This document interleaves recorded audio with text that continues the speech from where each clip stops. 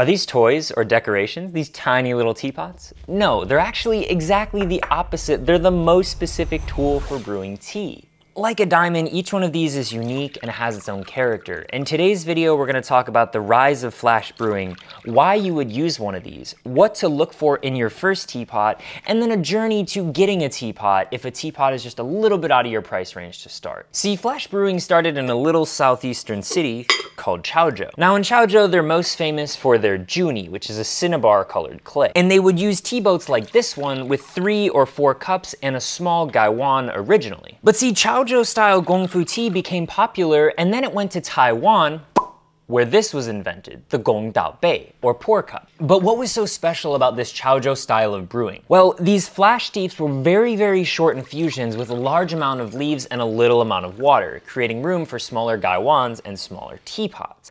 These gaiwans, teapots, pour cups, fragrance cups all led to the art of tea. Not a tea ceremony, but a tea practice, somewhat ritualistic in nature where you're focused on the experience of drinking tea. While Chaozhou may be the home of flash brewing and Gongfu style tea, it was really the invention of this guy, the pour cup, that made Gongfu tea so different than any other type of tea. Because in every other city besides Chaozhou, they didn't just pour in a tea boat. With this, we could stop the steep of tea and not have to just pour it directly into cups, which led to the rise of pu'er. But these teas were extremely potent, and so the design of the Gongdaobei allowed for you to stop the steeping process at very exact points. But really the main fun of flash brewing isn't using one of these, it's using one of these. Pouring with these little Gongfu teapots in and of themselves is an experience. The warmth of the pot, the feel of the clay. And so the nice thing is we get to do it over and over and over again because you're brewing several times when you're flash steeping.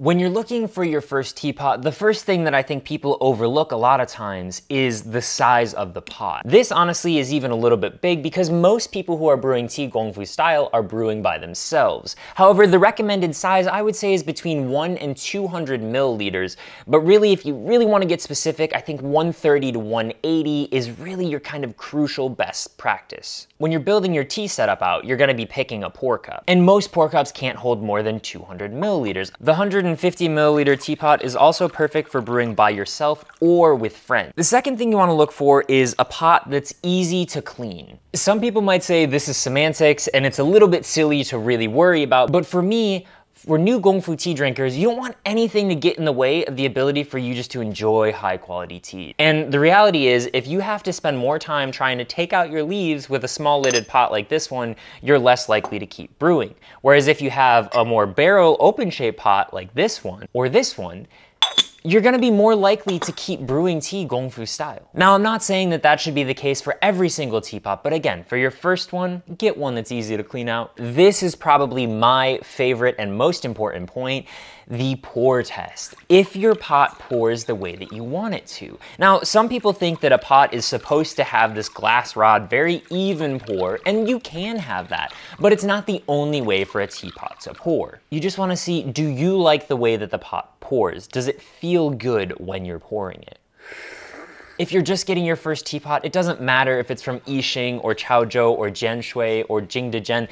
That stuff doesn't matter. What matters is it's a good quality pot that you like and you'll actually use. For the recommended cost for a first teapot, we'll talk about that later in the video when we get to the journey. Why would you actually use one of these pots? It seems like a lot of work, right? Well, it depends on how you're viewing drinking tea.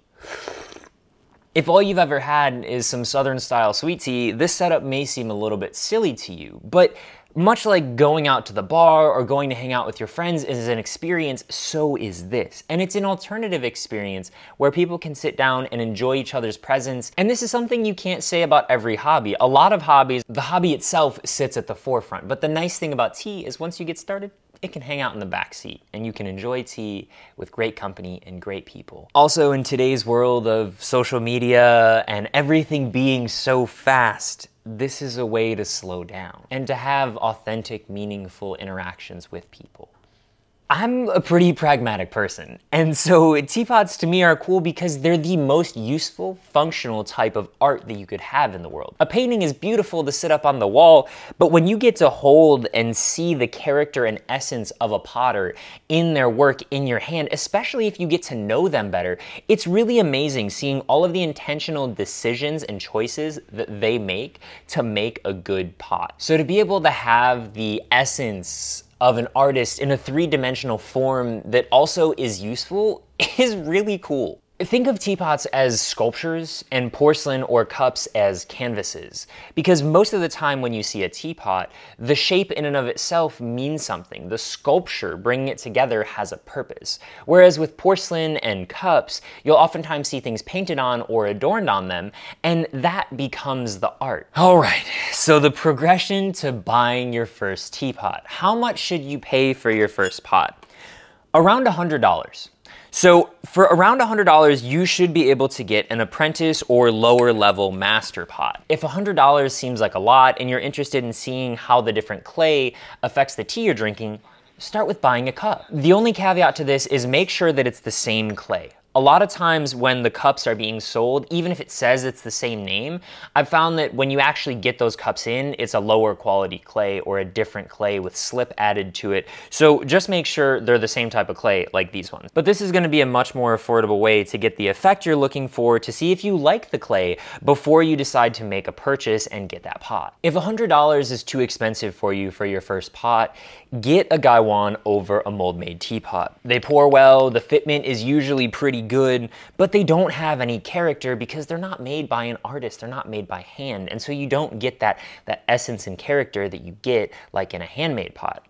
I have a full video on why a gaiwan is the best and most useful type of teaware, and I'll link that video above. With a cheaper gaiwan, you're still going to get all of that functionality that you'd get in a handmade gaiwan without the sacrifice of the character like you would with a mold-made teapot. Now, those $100 price pots, those are apprentice pots from Asia. In the West, we don't really have codified tea clays and teapot shapes like they do in China, but I would still recommend the same thing. If you're interested in an American potter's pottery, and you want to see if you like the shapes, the colors, the quality that you're getting, go for a teacup or a tea bowl first, because that will be a good indication of what you're going to get when you get that pot. If you want to see how every young Asian is drinking tea, it's not Gongfu style tea, it's milk tea. But if you want to be able to brew it better than any store in the US, check out this video here.